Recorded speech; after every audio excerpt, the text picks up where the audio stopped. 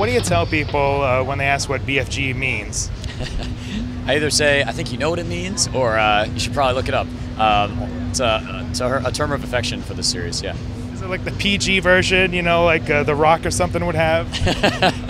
I don't think we have a PG version. I just think we say BFG edition and give a smile, yeah. So I'm sure it's going to be full of great stuff. Tell me a little bit about what you're bringing back and what's kind of new in the BFG edition of Doom 3. Yeah, so the BFG edition for Doom 3 is the ultimate Doom collection, basically. What it is Doom 3. It's the expansion Resurrection of Evil. It's a brand new single-player campaign called The Lost Mission, 7 new levels.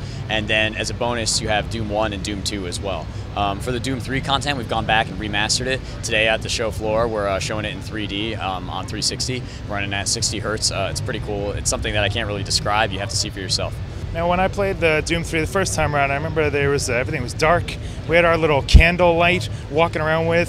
Have you made some improvements now? Do we have a big giant flashlight all over our suit now? Well, so what we've done is we put the flashlight onto the suit, so it's an armor-mounted flashlight. You can use it at the same time that you're using any of your guns, so it makes it a little bit easier to navigate.